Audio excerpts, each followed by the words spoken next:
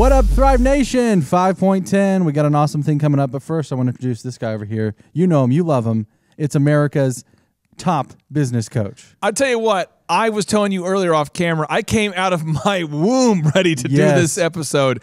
And then you pointed out that coming out of your own womb would make you kind of like an amoeba or something. Yeah. Not quite sure how it works, but you'd have to be an asexual being able to reproduce yourself. Invert upon yourself. We'll put it on the. We'll put the name of an animal who is asexual who can reproduce itself. Yeah. We'll put that on the screen and we'll compare the picture of it versus me. Clay's We can decide whether I am in fact one of those. Love it. Love it. Great way to start this session. Yeah.